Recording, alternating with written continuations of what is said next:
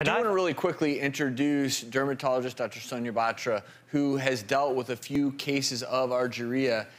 So the two big things I want to ask is, obviously, avoidance is key. Is there anything that you can do once you develop this condition?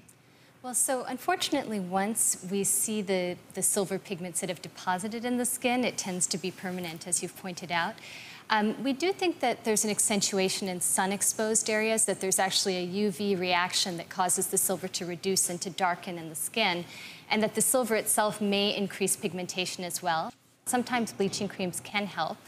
More recently, there have been some low-fluence Q-switched lasers, which have been used almost the same way you can remove tattoos, to burst the particles of the silver in the skin and then have the body metabolize them and clear that pigment out.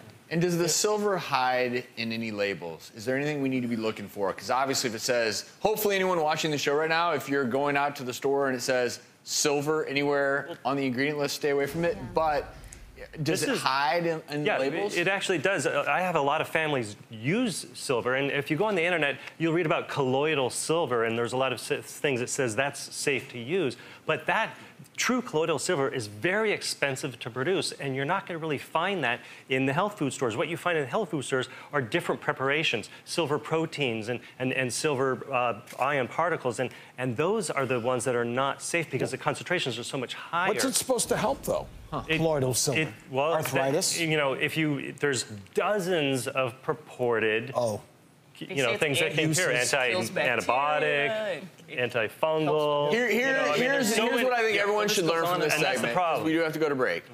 It's that silver can help one thing, and that's your wallet. Yeah. If you have a lot of silver, save it, invest it, whatever. But Rosemary, thank you for bravely sharing your story with us. Thank you. Thank you as well.